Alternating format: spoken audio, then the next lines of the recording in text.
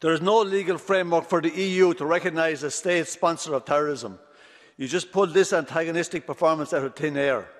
Even the US, who have such a legal mechanism, have refrained from applying the label to Russia. Biden has argued that doing so could impact future efforts to negotiate a peace deal.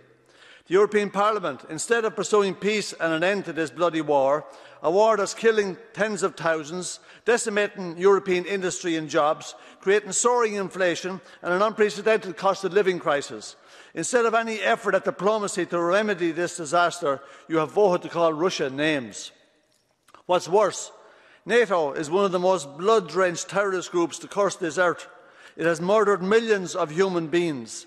The idea that any representative of a NATO member state would label anyone else a sponsor of terrorism before calling out their own state is absurd.